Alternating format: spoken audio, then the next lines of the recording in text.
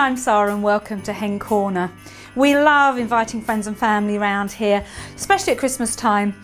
But sometimes we have those last minute guests and we think, we haven't got enough stuff, or what can we give them as a treat? Even if people come round for a drink, it's great to give them something to nibble on to join in the festivities and celebrations this time of the year.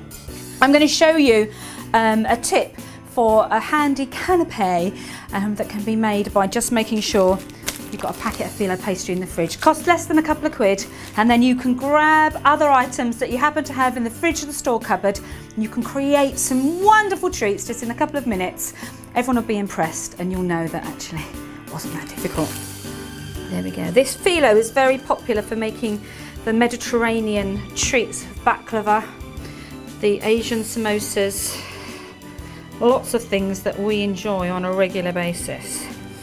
We're cutting it into squares, so we end up with 8 piles of squares, stack them up, and then we're ready to fill them with the fillings of your choice. So I'm going to cut little squares of cheddar, and I've got some brie. Now brie is lovely paired with cranberry sauce, but that all got used up on the turkey. So we're going to see what other treats we've got to go with the brie. So to start to fill the Filo sheets, brushing with melted butter, and then setting the sheets at an angle. Melted butter. So we've got 4 layers of Filo pastry. Piece of cheddar cheese.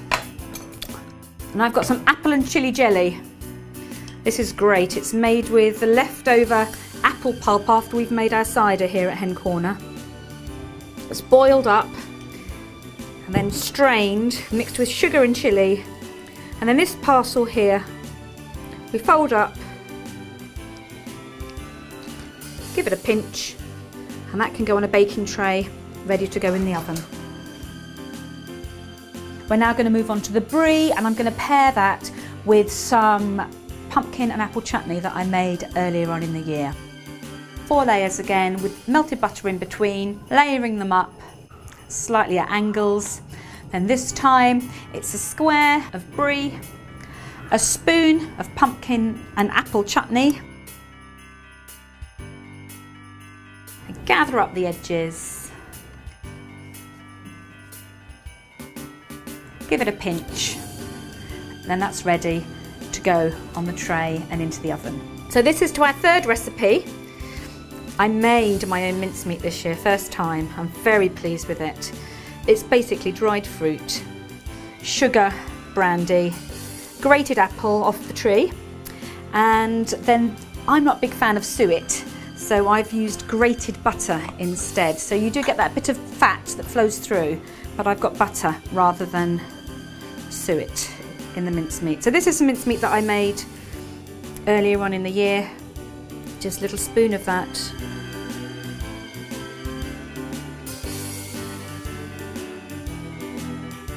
And again, draw it together. It's been sitting in the brandy, infusing for a month or so. And they will be the nicest mince pies that you'll have this season.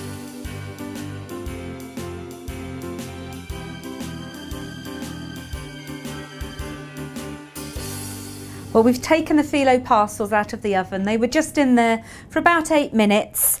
We've got our mincemeat ones that we're going to dust with icing sugar, and then our cheesy savoury ones that we can pass around with drinks as our guests arrive. As you saw when I was making them, it's something you could invite your friends to join in with, something that you could make together over a glass of wine. Really doesn't have to take you away from your guests. So just to finish with a dusting of icing sugar to give that frosted snow effect with a glass of mulled wine, and they're ready to pass round. For the savoury parcels, let's see what we've got inside. Oh, it's oozing. This must be the cheddar with the apple and chilli jelly. That would be gorgeous with a glass of port. That's Filo parcels, both sweet and savoury. And from us here at Hen Corner, we wish you a Merry Christmas.